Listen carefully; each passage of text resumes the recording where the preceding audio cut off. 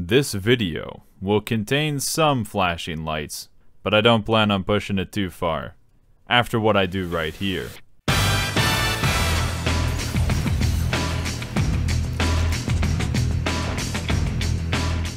Greetings, travelers. Did you miss me? Well, that's your own fault. I still make other videos. Final Fantasy XIV's too easy. Final Fantasy XIV's too hard. It's good to see nothing has changed in the last 200 years. I boot up the game, go into a leveling dungeon, and got a mentor healer that didn't DPS while struggling to keep everyone alive. It brings a nostalgic tear to my eye as I walk into every mechanic in a level 100 dungeon because I'm still just mediocre at the game. Some things never change, traveler, but Samurai also hasn't. Now, before I do my amazingly moderate deep dive, we need to take a little bit of a history detour together.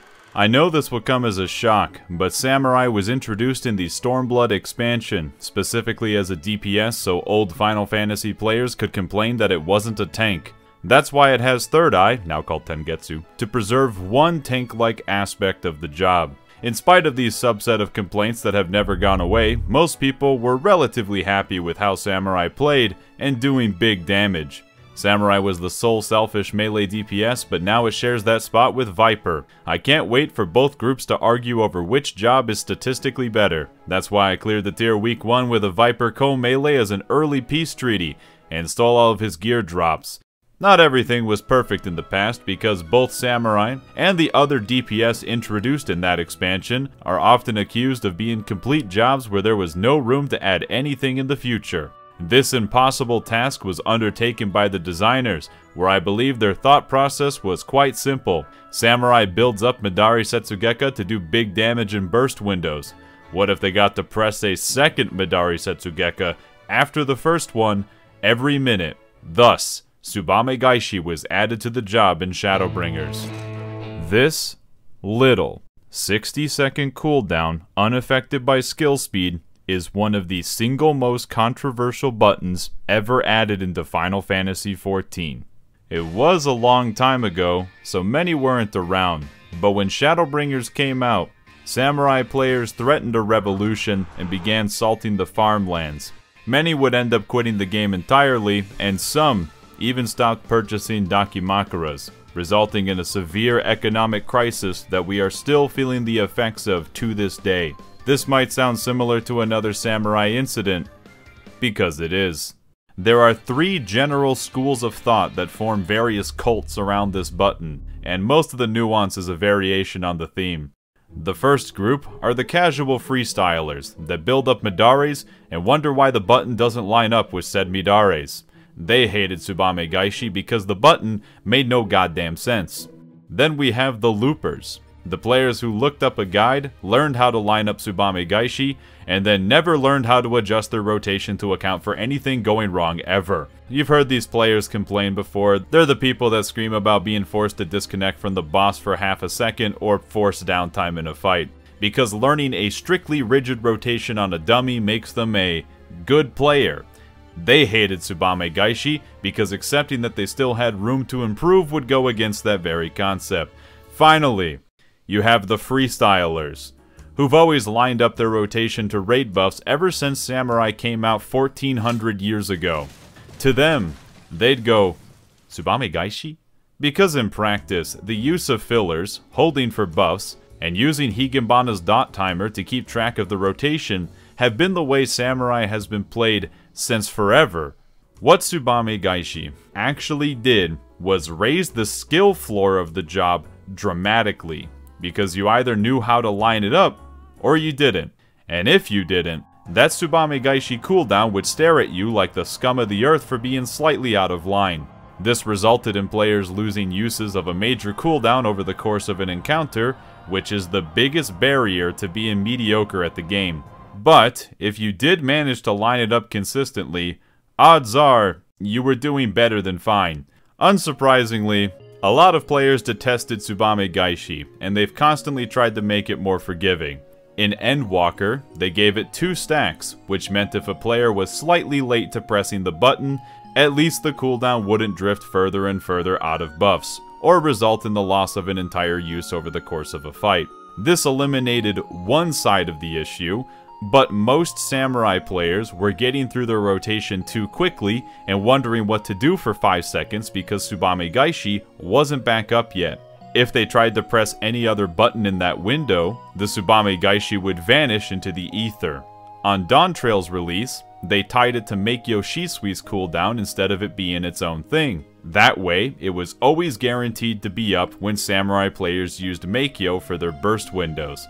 But it felt a bit clunky because there are times where using Tsubame before Meikyo was appropriate. Thus, that change ended up limiting the job's options when planning its rotations, which finally results in where we are now, where they said, fuck it. Unlimited Tsubame Gaishi works. It always procs after every Midare, and it doesn't go away when pressing other combo actions. The shackles have finally been released and the job has been busted wide open. What I'm emphasizing with this pedantic history lesson is that in practice, nothing has ever truly changed on Samurai. If you wanted to be good, and you still want to be good, you had to, and still have to, line things up in buffs. What has changed is that Samurai is now way more accessible to casual-minded players, because they don't have to understand what that statement I just said even means to use Tsubame Gaishi. For more hardcore-minded players, they still have to adjust their rotation on a moment-to-moment basis to maximize DPS and improve their leaderboard number that determines their value as a human being. This is quite literally a win for everybody. Nobody has lost as a result of this change. It is so rare to make a job more accessible in this game and still keep the skill expression relatively high. This is one of the best changes made in Final Fantasy XIV, in my opinion. Just in case you need to be reminded that my opinion is objectively correct. I still liked Shadowbringers Samurai, but this is the closest Samurai has ever felt to its Stormblood origins, which is strangely short-lived compared to the rest of its history now, because it's not about building a rotation around Tsubame Gaishi, it's about building a rotation around party buffs, even if those were the same things in practice. To contradict everything I just said about skill floors and skill ceilings and how smart players have to be good at the game, I don't actually care about any of that shit. I lied. The real reason I like this change is the same reason I liked a certain other button. This is just fun. It's the most fun change Samurai has gotten in years. It could be the stupidest thing on the planet or even make the job do less overall damage. Who gives a shit when we get to drop atomic Tsubames out the wazoo? Alright, history lesson over. Time for the mediocre guide. A hardcore Samurai player's gameplay looks like this. Meanwhile, my gameplay looks like this. And who are you gonna trust more to teach you the ways of the blade? To get started on your spiritual journey, unlock the job in Old Da, and remember that two-way tricot might be difficult to maintain, but that smoothness is 100% worth the effort. As per usual, I only make max level guides. If only there was someone out there who made guides from level 1 to 100 with thorough explanations of how to play it at every major breakpoint. I can almost hear him in the background. Hello, I am WeskAlber. You may know me as that guy being heard in the background, or that guy who should take off the sunglasses.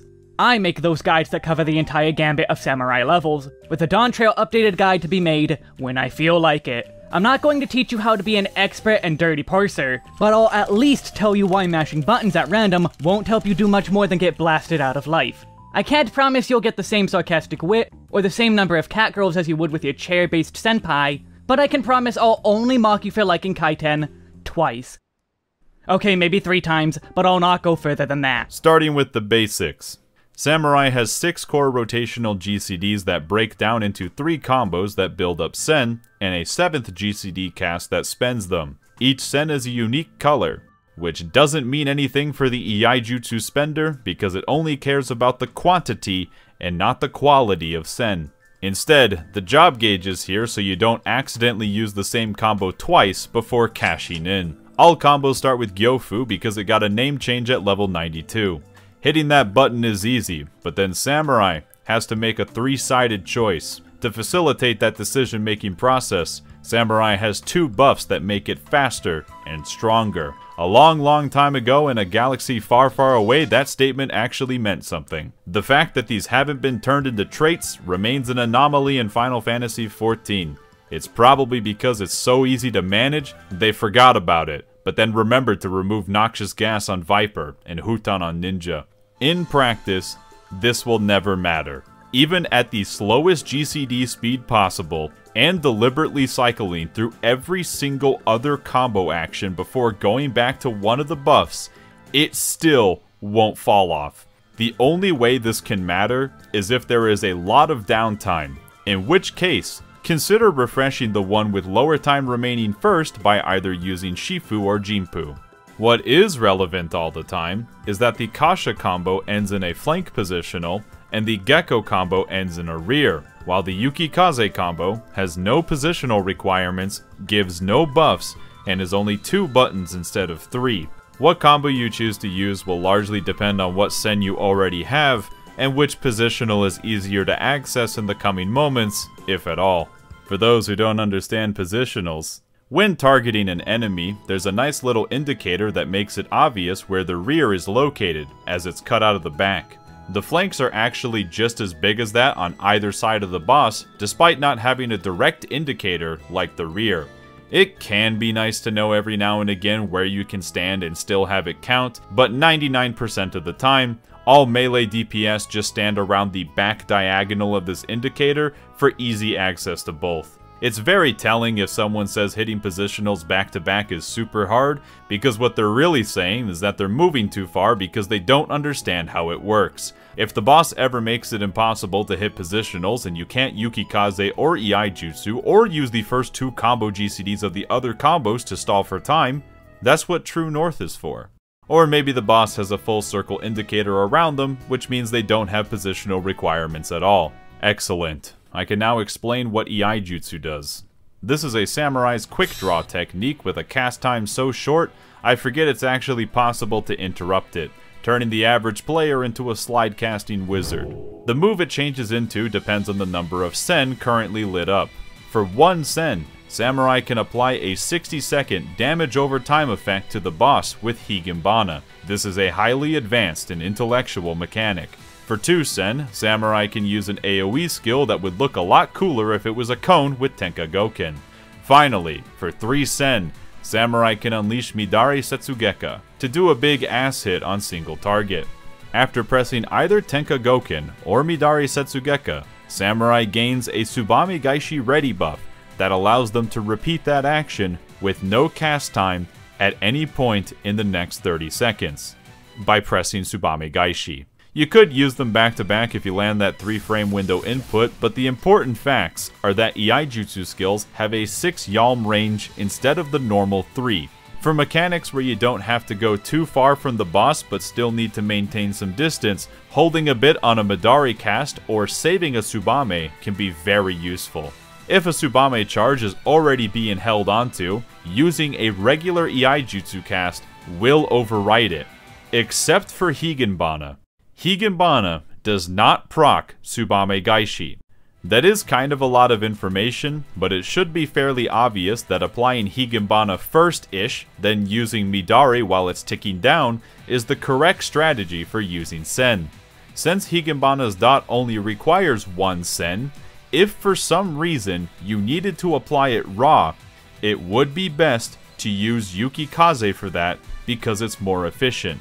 But I am muddying the waters with that because it's not typically how Samurai is played in practice, especially at max level. Back on track, every time Samurai uses a raw Iaijutsu skill with a cast time, they gain a meditation stack, which at 3 stacks can be used to press Shoha.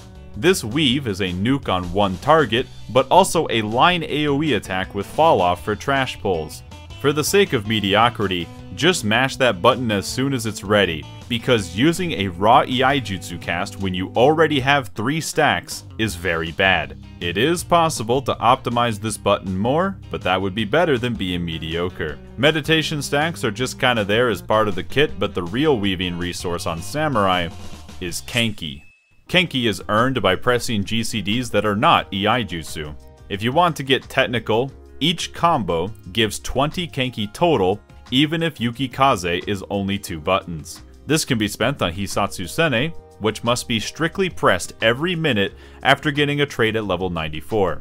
It is important to not dump all Kenki into Hisatsu Shinten so that you don't drift Sene as a consequence. It should be fairly obvious, but to optimize Kenki a bit, some is saved to land extra Shintens inside of 2-minute raid buffs. Speaking of 2-minute raid buffs, Iki Shoten is a 2-minute cooldown that isn't a buff. It will give 50 Kenki when pressed, and then allow Samurai to immediately dump all the Kenki it generates into Zanshin, which feels very stupid. But that's not all. Iki Shoten also lets Samurai use Ogi Namakiri within the next 30 seconds, which is basically a separate Iaijutsu button that can only be pressed after Iki Shoten and is completely isolated from everything else in the kit. Since Ogi's first cast has a cast time, it will generate a meditation stack. It also has its own Tsubame Gaishi follow-up built in by pressing the same button again. Similar to Shoha, both Zanshin and Ogi Namakiri are used in single target, but are also AoE attacks with fall-off. The key difference is that they are shaped like cones and not a line. After all that Kenki talk, Kenki is not just used for Shintens. It is also tied to Samurai's Gap Closer and Backstep. It's probably smart to save at least 10 if that's going to be important for a mechanic. I have continued to lie about the number of GCDs on Samurai because NP is a ranged attack. That can be used if it's not possible to hit the boss because it's too far for Iaijutsu. Backflipping will even enhance the next NP usage to make it shinier. Hisatsu Yaten's trajectory is determined by drawing a straight line through the center of your character and the center of the enemy that you are targeting. That is a nice nerdy thing to know, but I recommend propelling yourself horribly several times in a row and embarrassing yourself to get a better feel for it. NP also generates 10 Kenki, so you are guaranteed to have enough to gap close back in after pressing it. This is a cool little thing that Samurai can do for disconnect mechanics, however, it is a common pitfall for newer players to spam this where it isn't appropriate. If a mechanic can be resolved by standing at max melee range, or by using the extended reach of Iaijutsu, or by walking quickly in and out of range while keeping the GCD spinning, then using Hisatsu Yaten is bad. But there is another small caveat here. Some extra safety gaming as you learn content isn't the worst thing on the planet. Greeting GCDs the way I just described is what you do after you've gotten a lot more comfortable with something and start to play around with it. The only kind of strange thing about Samurai's Gap Closer is that in terms of Kenki to potency, it does the same amount of damage as Shinten, meaning it is possible to spam it and not lose any damage over the course of a fight, for some reason. The last Kenki related thing to mention is Tengetsu. Why is it called that? Because it gets you 10 Kenki. If Samurai takes damage within 4 seconds of pressing it, it generates 10 Kenki. In a perfect universe, it will be used right before every instance of unavoidable damage, but it is more of an optimization thing. The second most important optimization thing after crunching out as much uptime as possible. It can be procced by walking into the bad, assuming that it doesn't give you a damage down, but be nice to your healers. Don't soak avoidable damage to get 10 extra Kenki unless they give you explicit permission. Tengetsu also reduces damage for that one hit and gives a surprisingly decent regen on proc as well. Congratulations, you're now a master of meter. That's why we get to talk about the last core weaving tool. This one is arguably the most important. Meikyo Shisui. The 2.5 Kiseki fans in my audience are going absolutely nuts with all these references. Meikyo Shisui is on a 55-second cooldown and holds up to 2 charges. Upon pressing it, Samurai gets 3 stacks that allows them to execute Kasha, Gecko, or Yukikaze as if the combo has been completed, giving them full potency and generating Sen, as well as giving the buffs from their respective combos, even though technically, those buttons are not the ones that generate Fuka and Fugetsu. This is why buff management doesn't really exist on Samurai, because this makes up the only gap in buff timing where it would have been relevant. It also makes it super easy to immediately buff up at the start of combat. Even though Shifu and Jinpu will light up after pressing Meikyo Shisui, that's just there to deceive you.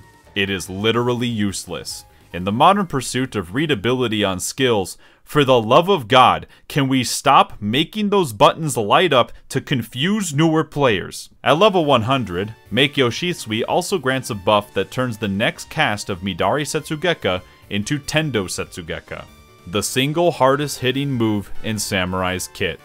One part of this is a little confusing, so let me explain. You don't technically need to spend any of the Meikyo stacks to create a Tendo.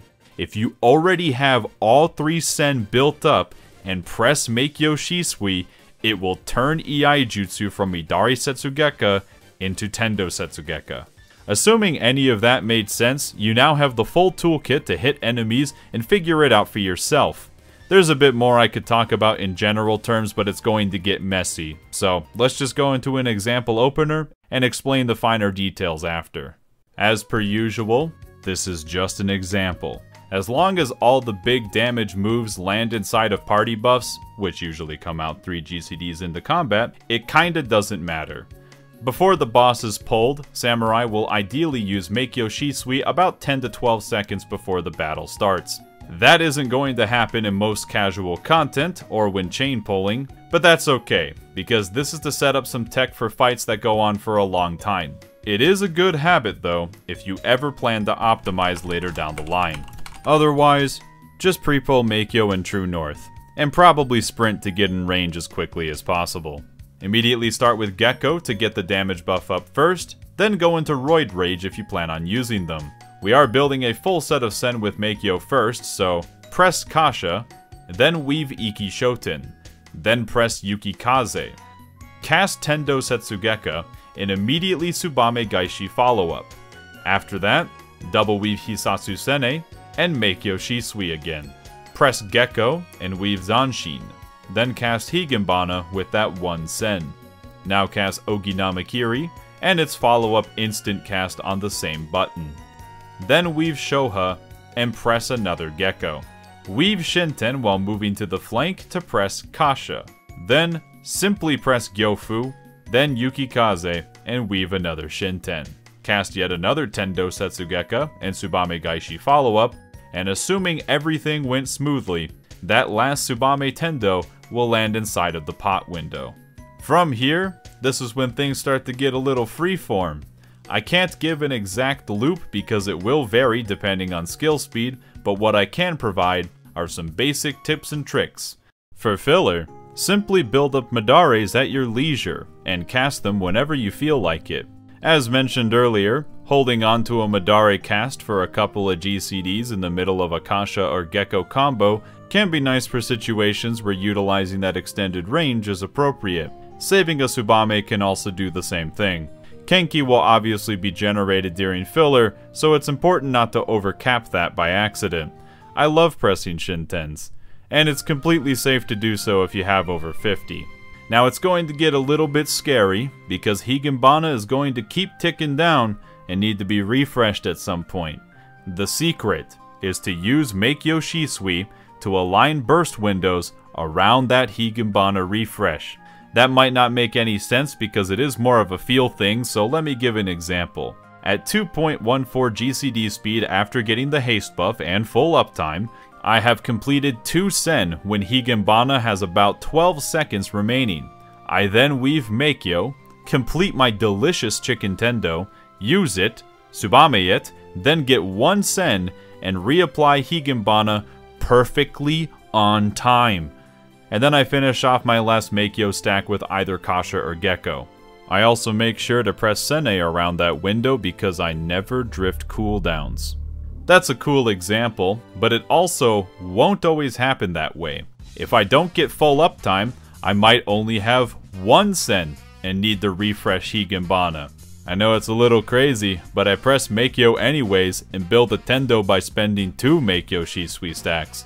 Then I get 1 more Sen and reapply Higanbana. It's completely flexible where Meikyo Shisui is used. If I'm only slightly behind on the rotation and I have 2 Sen, I'll build up a Tendo, then get 1 Sen, then Higanbana, and then use my Tendo Tsubame Gaishi. Because Tsubame Gaishi doesn't need to be used immediately, and Higanbana doesn't override it.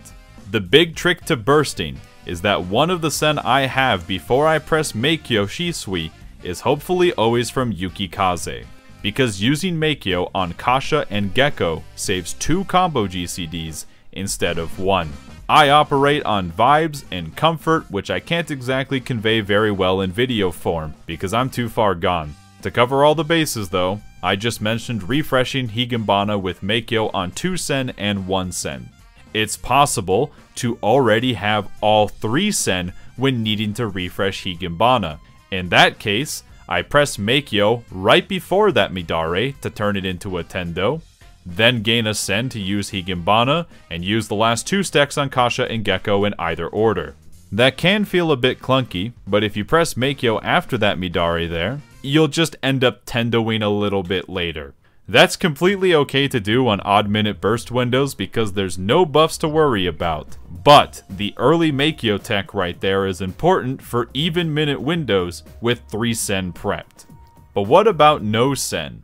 Well, if that happens, things have gone wrong. If you follow this framework, what will likely happen is that you will have 3 sen, see Higanbana's time remaining, and end up bursting slightly early. If this situation ever arises, start panicking.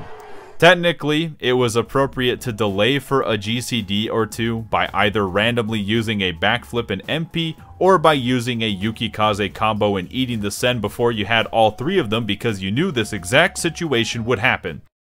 On odd minutes though, where the Tendo timings don't matter, there's a lot of flexible options to accommodate that specific situation. Perhaps doing a raw Yukikaze combo Higanbana refresh. Now Traveler, is it really a big deal if you weave Meikyo a little early and maybe land the first cast of Tendo before raid buffs come out, or drift Higanbana a smidge, or refresh it a little early, or overcap Kenki when trying to ensure that Iki Shoten doesn't drift outside of buffs? No. If you are conscious of these concepts and work towards improving them, you're already on a path to become a master of the 8 Leaves 1 Blade school of sword techniques, and better than 99% of the general Final Fantasy XIV population. It's like you're on a cruise ship. Some of these other players are struggling on a lifeboat, and I pray for them, and I'm not even religious. It doesn't need to be an exact science. Getting burst windows close enough is all you need to be mediocre. Higanbana tracking is nice, but slight drifts will make it harder and harder to understand where you are in the current timeline. Technically, Sene is on a strict minute timer, and that can be a little bit better for keeping track of how often 60 seconds have passed. These are helpful tricks when learning a fight. As you play a specific fight more and more times over, the mechanics are going to line up at the same spot all the time, and much of the rotational nuance will start to become more clear for that specific encounter. Eventually, it all truly becomes ingrained in your body, and you know exactly when buffs are supposed to be coming out. After talking all about vibes, if you do want an exact science on how to line everything up, there's a really nice graphic on the balance where they use the time remaining on Higanbana after the last Midare cast to plan out when to use Meikyo Shisui. So go to the link if you think that resource will be useful. Veteran samurai players are probably going to ask a very specific question, which is, are fillers still necessary? In full uptime, because of how many Tsubames are being pressed? Not really. There's not technically a need to plan on using something like a Yukikaze combo and eating the sen with Hagakure. Instead of the rotation being completed too fast, if anything, most players are going to find it too slow and needing to press Meikyo slightly earlier than they're used to adjust for downtime. But fillers can still help realign things if something goes wrong, or because downtime really is just that extended. Hagakure can still be used to eat up all sen if getting the job back up after downtime while holding on to 1 or 2 sen is really scary, or if you're trying to dump everything before the boss dies. I'm already talking about stuff more advanced than I usually do, but we're what? Almost 30 minutes in at this point? You've got nothing better to listen to. Because Tsubame Gaishi can be held onto, you cannot use it right away and wait for 2-minute buffs to come out before pressing it. Just don't screw up and cast a Tendo first before using that held Tsubame and lose a cast because you're me. This holding technique can also be done with Shoha, by waiting and using it right before the first cast in an even minute burst window. With the use of a Tendo, a Higanbana, and an Ogi, the second Shoha can also be landed in buffs because while it's a 15-second cooldown, all raid buffs are now 20.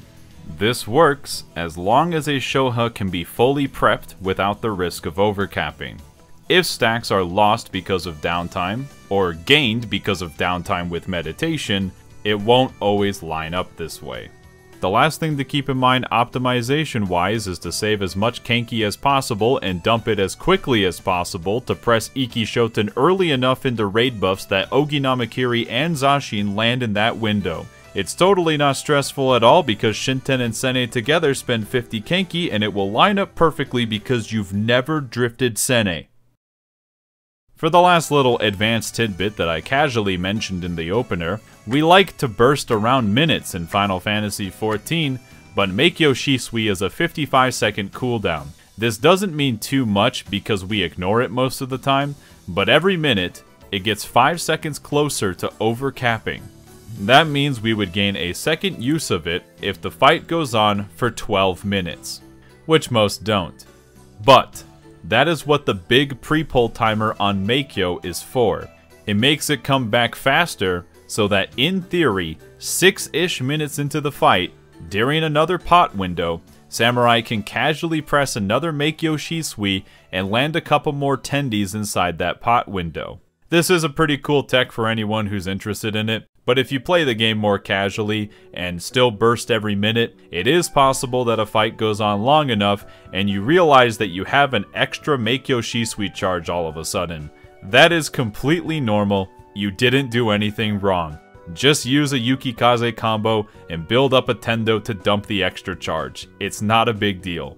This 55-second cooldown is a small holdover from the good old days, and so Samurai doesn't feel awful at low levels. The last trick with Meikyo is to make sure you use all charges before the boss dies, if that will happen before the next burst window, because you don't want to miss a use of those delicious tendies. With that, that's everything that you need to succeed, except for extra utility buttons. Whenever there is downtime, and the boss is not targetable, simply stressfully stand still to try and track the server ticks and gain some extra Kenki and some extra meditation stacks. Gaining a full Shoha usage with meditate is a pretty big deal. Feint is useful for reducing raid-wide damage even if it's not physical. That extra 5% can be a difference maker. But they are putting more physical raid-wide damage in fights these days, so shake hands with your co-melee as you override each other's debuffs. Second Wind and Bloodbath are nice self-sustain tools when you need them, especially when paired with that nifty Tengetsu regen proc. Finally, Arm's Length can be used to negate most knockback effects in the game. If that doesn't work, simply gap close in the middle of getting pushed around to cancel the animation. I've never fucked that one up before. Arm's Length is also technically a tank cooldown in dungeons, but that is more of a tank thing, and I feel like I'm forgetting something. Samurai AoE is extremely easy. Simply press the 2-button Fuko and Mangetsu combos to get your buffs. Tenka Goken is the go-to Iaijutsu for trash pulls, and will also proc unlimited Tsubame Gaishi works. It also gets enhanced by Meikyo Shisui in the same way as Midari Setsugeka to turn it into Tendo Goken, which can be the hardest hitting AoE move if it manages to crit. Iki Shoten is still good to use because Ogi Namakiri and Zanshin are high damage cleaves and not just for single target. When you move out to land those cleaves, it might be a good idea to try to use Shoha there as well, because it's a line. Same with Hisatsu Guren, that's a gain on 2 over Sene. I like to have a couple of different AoE shapes to keep dungeon pulls from getting too stale. Kinda wish we got more of that. Finally, Hisatsu Kyuten is a gain on 3 over Shinten. That's about it. That first trash pack might melt when you unleash Ogi and Zanshin, and the second one probably won't die as fast. With that, you have everything you need to succeed. Wait, Chair. When is using Higanbana a gain over using Midari Setsugeka? Oh my god, you really want to know that? The answer is very complicated. If Higanbana can tick for its full duration, it's definitely better than Midari Setsugeka. In the past, the breakpoint was it ticking for 45 seconds to do more damage than a single Midare, But that ignores the new Tsubame Gaishi changes. If you try to math it out right now, it almost seems like Higanbana is bad in terms of damage, but keep in mind, it only takes 1 sen to use Higanbana compared to the 3 to use Midare, which is why the button is still good. In something like ultimate fights where there can be phases with a lot of forced downtime, skipping Higanbana is usually fine or favorable for those phases. But it still depends on a lot of factors. If reapplying that last Higanbana loses you a use of a Midare, doesn't grant an extra use of Shoha, and doesn't get to tick for super long, it's probably bad. Here is the definitive answer. Who fucking gives a shit? Just let it rip. In conclusion, Nippon Steel. I like the Tsubame Samurai changes.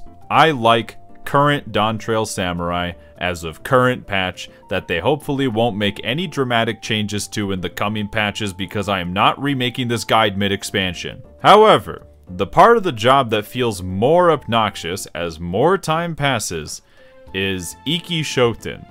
The reason it's so annoying is that when saving Kenki for burst, it can be kind of hard to dump everything fast enough to not waste what Iki Shoten generates. Yeah, we can dump 50 by double weaving Shinten and Sene, but we also get 10 to 20 back again when pressing Kashas and Geckos and potentially proccing Tengetsu. Ever since Ogi Namikiri was added, it puts more and more pressure to dump Kenki faster and not drift Ogi as a result. The reason it wasn't bad when Ogi was first introduced to the game is because Samurai had a little other button that could help them easily dump Kenki. They're never putting that back in the game, by the way. Not unless they remove the guaranteed crits on Midare, which would be fine with me. Thankfully, Zanshin, being a 50 Kenki spender, is great because it makes it a lot easier to dump a bunch of Kenki quickly on a single button. After using Iki Shoten. When I first had the button shoved into my face, I thought they were gonna go full circle and just condense Sene and Gurren into one button because we used to only have Gurren. But no, it's this extra weave that nullifies the Kenki generation of Iki Shoten and puts even more pressure on weaving it as soon as possible. Personally, what would feel good with this iteration of Samurai is making Sene cost 50 Kenki again. Yeah, it used to be that way in the past, and the reason why it was made lower was to accommodate pressing 3 Kitens in the opener. And then they removed Kiten. Why is it still 25? Because they forgot. Especially with those buttons being a minute cooldown now, it would make pooling Kenki feel a lot more meaningful and a lot more rewarding. The only thing they would have to change to accommodate that is reduce the cost on Zanshin. I don't know what I'm talking about though, I'm just a chair. It's just a suggestion, and if they think this current version of Kenki management is the fun way to play the game, then I hope they can at least stick to their principles. Now let's get out there and practice those perfect judgment cut timings. It's more of a feel thing. Update segment alert, update segment alert. Alright, here's the deal. Nobody likes hearing me complain. Nobody likes a billion channel announcements. I just want everyone to be on the same page and make some things clear. I will not be making guides for every job in Dawntrail. I didn't in Endwalker, so it is precedented. I may or may not make more if I feel like it.